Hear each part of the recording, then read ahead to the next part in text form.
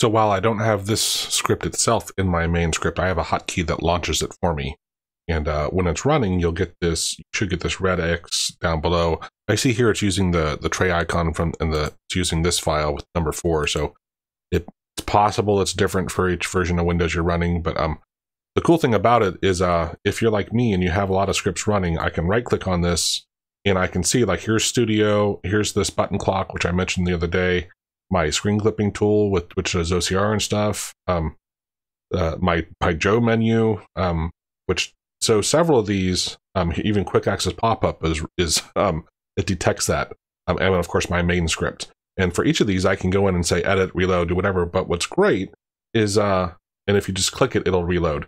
But what I really like about it is several of these, like the screen clipping one, doesn't have, and the Windows button clock one, there's no system tray icon. So I don't have an easy way to go edit that file. And this allows me to quickly launch and edit those files. I don't have to go find the file and edit it. I can just launch a script, come in here and say, hey, check it, go edit it or reload it or whatever.